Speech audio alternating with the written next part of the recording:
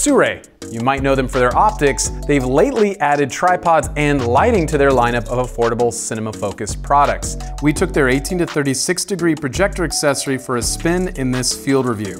And if you've never used a projector accessory, sometimes called a spotlight or even a Leko for shorthand, then you've been missing out. Okay, let's jump in. You're watching CineD, supported by B&H and CVP. My name's Graham Ayler-Sheldon, and welcome to this review. Now, I've tried many projector accessories over the years. I've used traditional Leko lights on theater, film, and television projects. Now, projection accessories are incredibly useful, allowing you to throw varying degrees of beams of light far or short distances with incredible precision. You could bounce this type of light for a flattering key, use it as a hard edge light, or light up a specific art object in the background without much trouble. They're incredibly versatile. As I mentioned in the intro, there is more than one name for the humble projector accessory. Ellipsoidal reflector, Leko, spotlight, and Source 4, brand name, are just a few. For the rest of this video, we're going to stick with projector. In the past, projectors took a tungsten bulb, usually 500 to 750 watt, and a gel was often required. To this day, you can find relatively affordable projector tungsten fixtures in theaters and event venues worldwide. They're also a great starting light for students, but remember to use gloves. Now we live in a world increasingly dominated by LED fixtures, but we still want both the quality and control of the tungsten fixtures we've used for decades. Enter the 1.67 kilogram, 3.7 pound Sirui projector lens accessory priced at $429 with a beam angle between 18 and 36 degrees. Making an accessory like this is actually very tricky because it requires lots of carefully placed glass elements. And if the accessory fails to dissipate that heat, watch out, user. In fact, the last burn I received on a commercial job was from a projector accessory, thankfully not from Sirui. Just because we're moving away from hot tungsten lights doesn't mean you can't get a solid burn from LED lighting. Also a good reminder for me. The fact that this accessory has a variable beam is one of the features that makes it stand out from competitors that mostly rely on fixed beam angles for their projection accessories. As I went into testing for this review, I was optimistic that Sirui, again a company that knows something about lenses and glass and how they interact, would be perfect for making an accessory like this. Not all lighting accessories listed as Bowen mounts compatible can be used with all Bowen's mount fixtures, in the same way that flange distance in lenses can vary in compatibility between different camera systems and lens mounts. Similar principle. With that in mind, Sirui claims that this projector accessory will work for Bowen's mount lights under a certain wattage. Now, I'm not sure what to tell you here because Sirui's marketing material asserts a 300 watt threshold. However, the accessory itself has a 200 watt limit printed directly on the side. Unfortunately, I'm not able to test this accessory with every 200 watt cinema light on the market.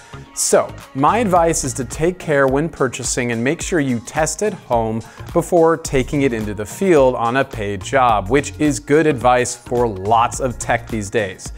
For this review, I'll be primarily using the $223 Sirui CS200B for my testing, as well as a few aperture, nanlite, iFootage, and Amaran fixtures. The Sirui projector, referred to occasionally as P1836A by the company, ships in an excellent, sturdy, labeled hard case with plenty of foam protection in every direction. I would love it if Sirui took this solid packing approach to more of their products.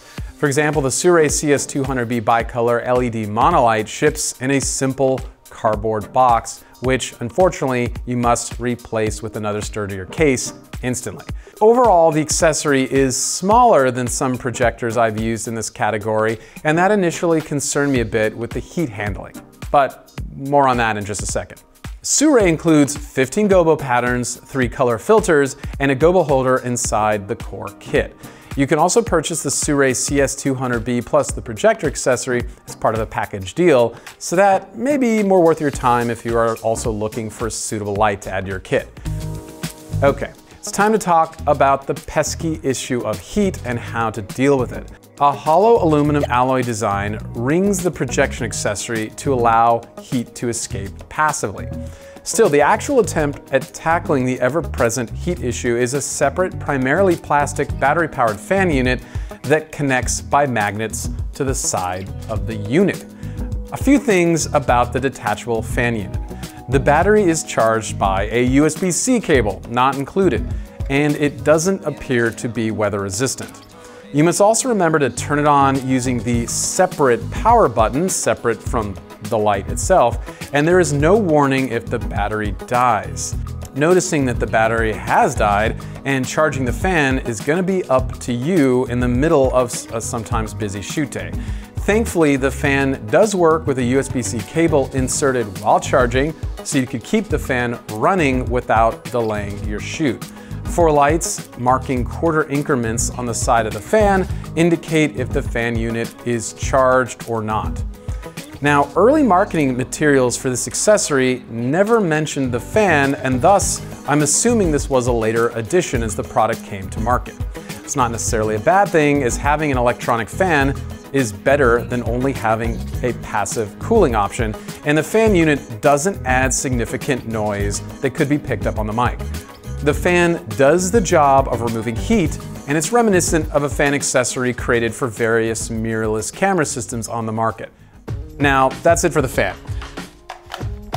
I know it's a big ask, but my hope is we can move to a universal system of electronic communication between lights and accessories, so something like this fan unit could be triggered on and off and could be powered from the light itself and not a separate internal battery.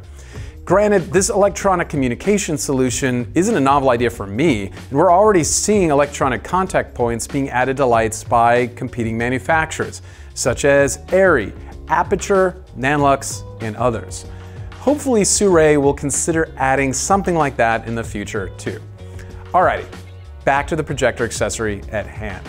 Sirui's projection accessory works well provided you stay within the 200 watt guidelines and use the fan unit, especially in hot environments.